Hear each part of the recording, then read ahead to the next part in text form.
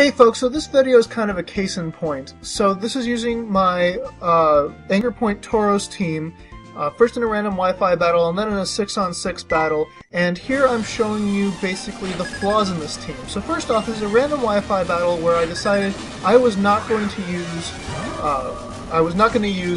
Point Tauros, nor was I going to use my Frost last. I was going to use the other 4 Pokemon just to see how the rest of the team would do. Kind of test out my plan B. So my plan B is that I've got a Belly Drum Poliwhirl coupled with either Gardevoir or a number of other Pokemon, but Gardevoir is a great bet because it can use Heal Pulse to get Poliwhirl basically back up to full HP. So my opponent is using a very standard VGC team, Zapdos, Metagross, 2 Pokemon that you've seen in VGC, kind of every single VGC that there's been. But anyway, I get off my Belly Drum, get off my Heal Pulse, and Poliwhirl is going to be up to full HP, and so far everything's going pretty well. His Metagross goes for the Meteor Mash, which is going to hit Gardevoir, but it survives a decent chunk of HP. I really wish that Zapdos was not behind a sub, because that's going to make it harder to kill, but I figure, whatever, it's all good. I call Gardevoir back, and I go ahead and send out Spiritomb with the idea that I can use Psych Up to get Poliwhirl's +6 attack raises, and Spiritomb carries the priority Shadow Sneak, so that's excellent. Spiritomb is definitely going to get switched out for for Sableye as soon as I actually get a Dreamworld Sableye, but I just haven't gotten around to it yet. I haven't found a female Dreamworld Sableye in the Dreamworld yet. Anyway, Thunder is going to one-hit KO Poliwhirl, boosted its accuracy boosted thanks to that Politoed, and so here you see my strategy kind of fall apart. So Spiritomb's now got nothing to do. Volcarona is now going to get switched out because here's my plan C. Volcarona can go ahead and go for a Quiver Dance. Spiritomb can copy those stat changes, and they can both hit, especially with boosted attack power and speed. And speed and defense, or special defense at least.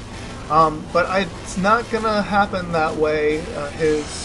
Because I'm just not gonna be able to get off my moves that quickly. Volcarona takes that Scald like it was nothing. I mean, like it wasn't boosted by Rain and Stab, and it was weak to it. Volcarona is kind of amazingly bulky.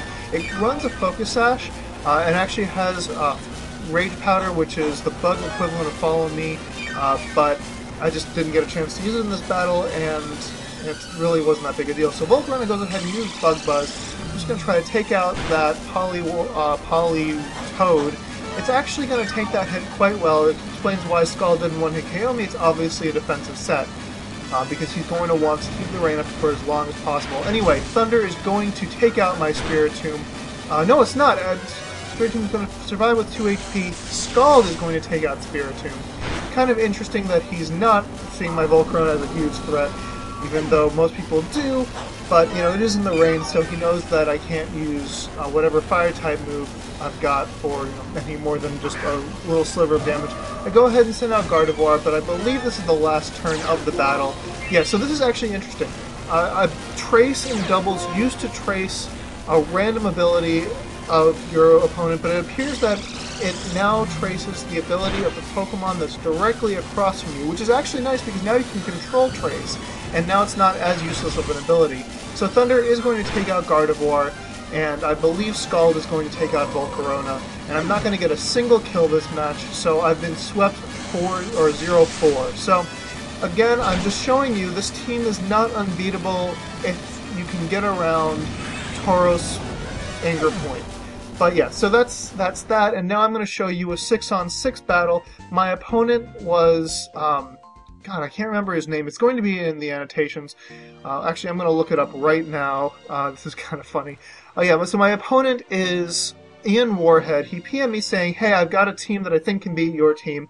And so, again, I'm not going to lead off with my usual combo because he'd seen the usual combo, and I'd seen what he was going for, and I didn't want to lose the battle right off the bat. So he's leading off with a Weavile. He has a ton of Pokemon that carry priority, so I just didn't want to be completely screwed over by that. So Portia is immune to Fake Out, and that's excellent. And Lily, I don't think he'd bother faking it out. He actually leads with his own Volcarona. And I'm going to go ahead, or my opponent's going to go ahead and go for the Quiver Dance. I'm pretty sure I just go for the Bug Buzz this first turn.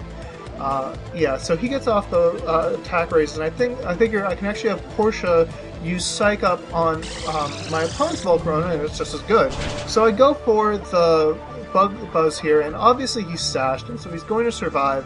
And really, I probably should have gone for the Shadow Sneak this turn. I don't know why I went for the Nasty Plot, especially considering I'm pretty sure when you use Psych Up, it doesn't stack. I'm pretty sure that, me doing the Nasty Plot and then doing a Psych Up on my opponent, I'm pretty sure that that Nasty Plot is then wiped clean. But I'm not actually 100% sure. That's probably something I should look up. So I'm going to go for the... No, my opponent's going to go for the Heat Wave here, get a crit on Lily. Portia is going to survive, but with barely any HP, and my Volcarona is down, and he's got another priority user out. So this really is not looking good for me. I do manage to get off the Psych Up, but it's going to be really, really, really, really, really nice when that's a Sableye who carries priority. Prankster is going to give Psych Up priority, and that's just going to be really nice. So I go ahead and send out my Gardevoir. Just to try to get Portia's health back up, I figure. I also trace Flame Body, which will be nice, because if he goes for the Fake Out, which he does, I'm hoping that he'll get burned, but unfortunately he does not. This is actually going into the realm of hacks, because he's used physical moves against my Flame Body Pokemon twice now, and neither of them have gotten burned. The odds of that happening are only 49%, I believe. Yeah, 70% times 70% is 49%. So yeah, whatever. It doesn't really matter. I go ahead and send out Tauros here, and had his Volcarona not gotten off Quiver Dance, I would have been faster. I would have been able to take him out using Rock Slide, even without any boost, considering he is 4x weak to it. But so, as it is, he's going to take out both of my Pokemon in one hit, and he's proceeding to 6-0 sweep me. Next out for me is, I believe, my last Pokemon, Snegorochka, which is Russian for Snow Maiden. Oh no, I've got 2 Pokemon left, but I really don't see Raymond doing anything. And he is indeed weak to that Psychic. Wait, is he weak to Psychic? I'm pretty sure he's part Fighting type. No, he's not part Fighting type. Only Poliwrath is.